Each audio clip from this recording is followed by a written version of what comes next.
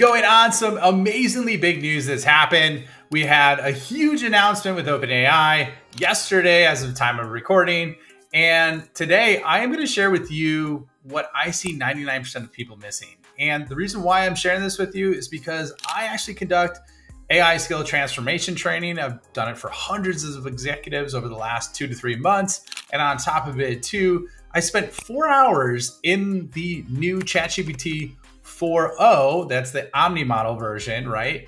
And really tested it because I wanted to give you something tangible. I didn't want to just give you a breaking news update, right? I wanted to give you something so that you could actually see what are some hidden use cases that nobody's talking about. And here's the beautiful thing about it. I am not going to share with you crap that is not released yet, okay? I'm not going to share with you vaporware or look at this. There are some really exciting things that are coming out, but I wanted to give you something that's actually in production today with real tangible use cases so that you can go into the tool, start using it. And the weirdest thing is I am shocked that nobody from OpenAI is talking about some of these capabilities because in my opinion, when it comes to the business side of the house, these are absolute game changers, okay? So I'm gonna walk you through this and I'm gonna share my screen with you. I have a few examples that I'm gonna walk through, 2 that I built out already, and 1 we're gonna do in real time. And I think this will be super critical for you. So let me share my screen with you and you'll see what I'm talking about. I'm gonna start very, very simple and it's almost comedic, the first example I'm gonna give you. And reason being is because I'm actually gonna use something that I was kind of joking around, okay? So I'm sure you could see my screen. We're gonna start here. Now, what I did is I went in the tool Perplexity AI. I didn't use OpenAI for this one, but you'll see what I did. And I gave it a prompt, okay? I asked it to act like a research assistant, specialize in it, right? Giving certain topic capabilities. And one of the things that I did in there is basically gave it that example. And I asked for the topic to be specifically around the new release for ChatGPT, okay? So I wanted it to act like that. And so what you're gonna see here is the beautiful thing is it gives a summary of the whole launch. Okay, so this is a great tool if you want to understand what these launches are doing. Perplexity goes through, it gave the key dimensions, the major themes, controversies, evolutions, advancements, implications, right? So the beautiful thing about this is I then copied the output of this solution right here. I just took it and went boom, right? Let me go down. So I copied that and then went through there and basically took advantage of that, okay? So I copied it. Then all I said was hey, can you, with a typo, can you, right? Because I fat finger stuff all the time, man. I kind of suck at it. Can you create a PowerPoint presentation with the following content? And all I did was paste that, all right? So this is the cool thing nobody's talking about. All right, boom. So this is what happened. It created a PowerPoint presentation from the information I gave it. Okay, so let's look at this. Now we go in here. It's not popping up actually, I pulled it up prior to, so here's the presentation. Let's see. Okay, so this is what pulls up. You're probably like, all right, Ryan, this is nothing sexy, right? Here's the hidden gem. If you want to rapidly create documents or information, okay? Now, I do have Copilot, but I'm not going to enable Copilot in here because I'm a nut. I test all these freaking tools, right? And use them for my clients. However, this is the game changer. You see this little designer icon over here? You click on that, and what you're gonna see is it gives you different visuals that you could leverage, and so you don't have to spend tons of time. And I was like so excited when I saw this because I hate doing PowerPoint presentations, right? So if I want to click on this, it puts it formats at the right. If I wanted to do this version, I could do it there, right? Okay, so let's keep this, and as you see, you could go through the whole presentation and boom, click on these different slides. All you just have to do is leave designer enabled. And now granted, there's some minor formatting that you're gonna need to do, but this is why I was like super stoked because it gives you all these options and visuals in terms of like, okay, what are the controversies, right? And you're gonna obviously wanna edit this, but this was even built for a presentation. All I did was build this out with a content capability to map this out and show you. And then now what you're gonna see is literally in minutes, I went through here and effectively I created a 6-point PowerPoint presentation from content in ChatGPT. And I didn't do any special linking or other things. Obviously I have Microsoft Office, but basically I created a pretty sweet looking presentation just on a summary that I took from Perplexity AI to create this like within a few minutes. So this was one of the things, like I said, nobody's talking about this. They're talking about a voice assistant that 99.9% of people don't have access to yet, which is amazing, right? It's real-time emotional detection. Love it. This is stuff that pays the bacon right now, okay? So this is one of the examples I'm gonna show you. Now let me walk on the other one. The other thing that I don't see a lot of folks talking about is really the quality. And I know Sam Altman kind of hinted at it, like that it's much better. Quality is hard to map, so it's not gonna be like, there's not gonna be tons of headlines on it. So all I did is I said, okay, act like a director of sales with 30 years experience. I have 5 direct reports and an overall budget of 5 million I need to hit. Can you identify OKRs I can assign to them? So OKRs are objective keys and results, right?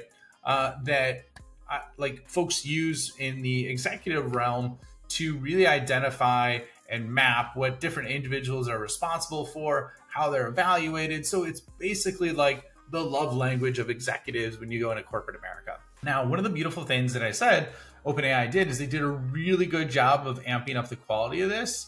And so as you can see here, this is one of the things. Basically, it maps out the 5 different OKRs, which is, or I should say 6. And then it's basically talks about how to assign those to direct reports. Okay. And if you're not a business executive, that's okay. I'm just giving you ideas on how you could take a framework and basically attach that framework, ask ChatGPT to do something with experience, and then it creates close to 95% of the work done for you, of course. So this is very deep strategic thinking in terms of what it's doing. And this is something that takes a really long time for business executives to do.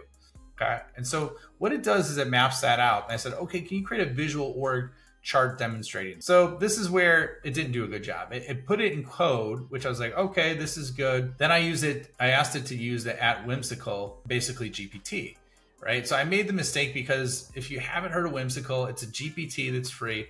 But one of the cool things is like, if you want a GPT to work properly, you have to like have looked at it recently. And then if you do look at it recently, like it says, see how it says there, search recent. So this is one. So then I could do basically have it integrated with Whimsical right there as the GPT that's used. And then that's how I created this visual right here. So that's the mistake I made. But as you can see, it then created a visual of these OKRs, or how this team is evaluated, in a very simple mind map format. Now, I try to also have that exported to PowerPoint. It did run into some issues. However, what I was able to do is get this, and then you can just copy this image and then paste it into PowerPoint.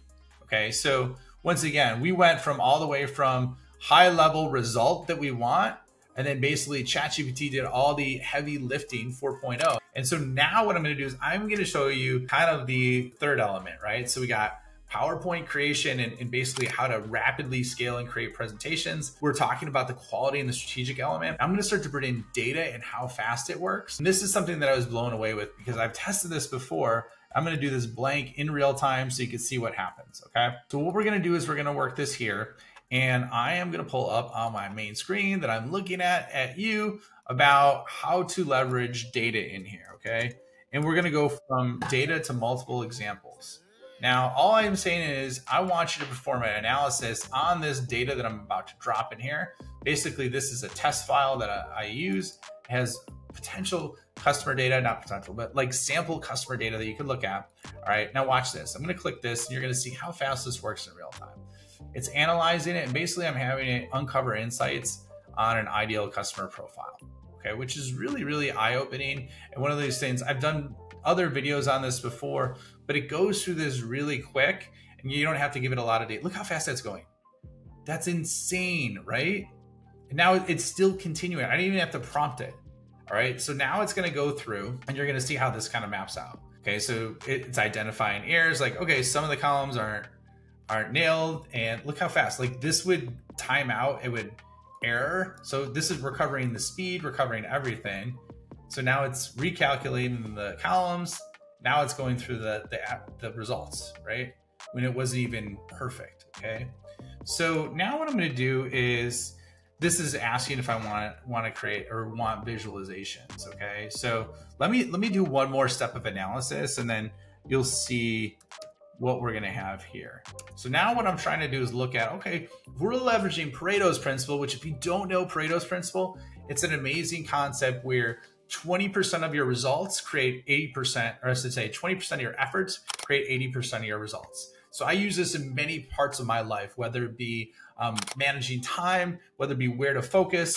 I use it in my business. I've used it in go-to-market teams. It actually has done amazing work for us when I leverage it specifically with who we are focusing on. Okay, so once again, identifying that there's some data missing, but here's the cool part. Now it's mapping out and identifying that the top 10% did this much revenue, the top 20% contributed 94% of revenue. I'm like, okay. Now, please create visuals and graphs and charts. Provide 6 examples. So now what I'm going to do is I'm going to shift gears. I'm going to have it map this out and visualize it. Now there's other ways I could do this with like better prompting, but I'm giving it to you very raw so you could see how even a novice user could use this and leverage this and get really, really good details. And once again, this is something, like I said, I'm doing in real time. So it's creating all these different charts, as you can see in real time. And so then, as you can see, it gave us, look at this. This is pretty freaking good, okay?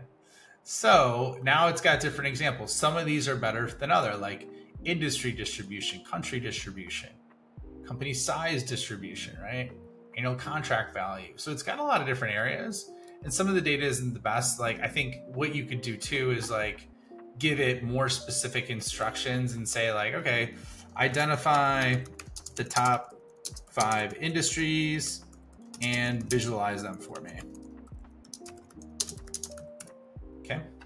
Once again, I didn't test this or anything like that. This is something that I'm doing on the fly with you, and then I'm going to wrap it up and bring it home. You're going to see something really cool with that. Now what it's going to do is create these as well. Okay, so it's got the top 5, which is great, right? Okay, so now here's what I love.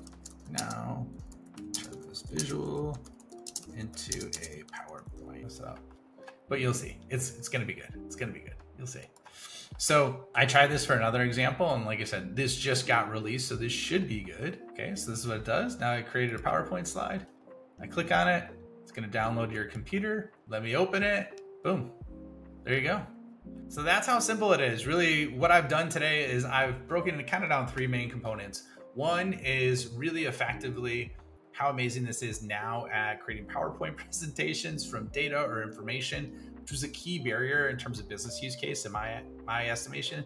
Another one that I think is really good is the speed in which it operates. And then you see how we go from kind of like point A to point Z, all the way from, okay, analyze this data, give me insights on it, create visuals, and then put that in a PowerPoint slide. So really effectively, those are some key examples that nobody's talking about specifically for business use cases.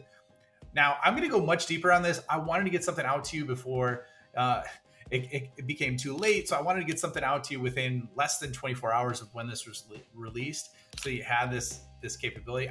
Who knows? I'm going to go deeper in terms of my views on what this means, because there's a lot of things that are made available with this model that nobody's talking about, or they're not really understanding the implications because it just happened. So I'm going to go much deeper on that on the Scale Up Show. In addition, I'm sure I'm going to do more videos, but wanted to get something out for you in time. So you had kind of a quick, full tutorial on how you could leverage this instantly without waiting for all the new features and capabilities to come out, so you can take advantage of it in real time. So once again, this is Ryan. Thanks for checking this out, and I will see you on the next video.